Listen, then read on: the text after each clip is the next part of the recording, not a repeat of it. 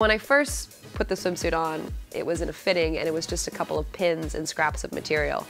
So it wasn't until the first day of shooting in my trailer that I had that aha, oh my gosh, this is happening moment. And by then I was so nervous that it was my first day on set that I can't even remember that moment of putting on the suit.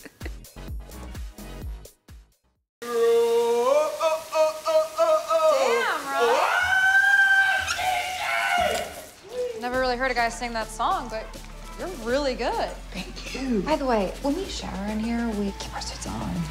Ah. Bye. Originally, my character was written a little bit more standoffish to John Bass's character, Ronnie Greenbaum. When I met John, I instantly fell in love. He's such a sweet person and such a great actor and so funny. So I thought, how could anybody be cold to this guy? I sat down with the director and the writers and was like, let's make it more interesting for the audience. I think it's more interesting if they end up together. And that's what we did.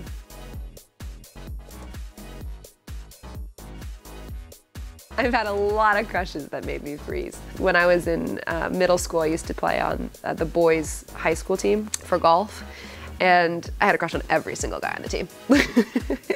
I know the sensation, Ronnie, I get it.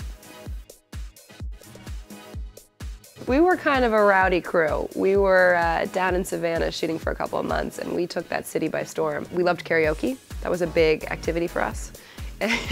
There's a great dive bar that we used to go to. My go-to karaoke is Britney Spears.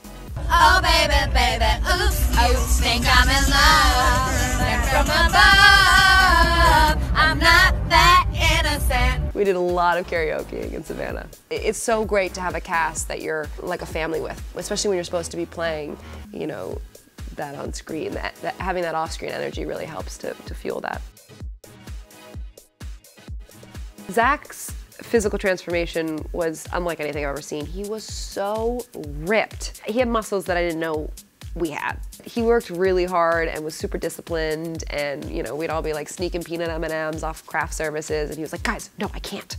So kudos to him, because he made it happen.